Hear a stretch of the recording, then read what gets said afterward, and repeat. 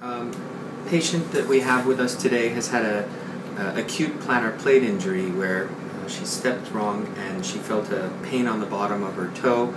She's been having pain for a couple of months and it hasn't been getting better. And if you check her exam, you'll notice that she has a looseness with pulling up here, where you see the toe pulls up here. Since it's early and it hasn't been going on for very long, we're going to try to do a platelet-rich plasma injection in the bottom and then strap her to see if we can heal it. The other thing you'll notice is when we push up here, her toe drifts a little bit to the side, which is kind of indicative that there may be a small tear in this corner. Plantar plate is right in this area here. The metatarsal head's back in here, and here's the attachment point. So we're going to just numb up her skin a bit so that we can put the plantar plate injection in. A little pinch. Oops. Little pinch. Okay. And this is just a little injection to numb up the skin so that...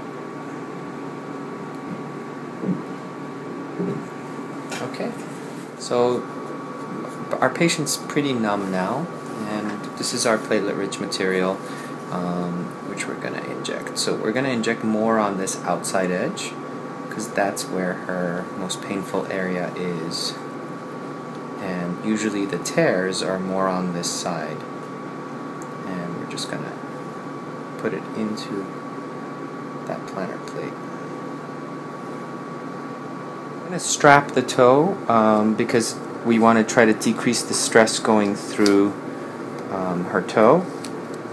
We first stick the tape together and then we'll pull the toe down and then we'll pull it over a bit and get her down.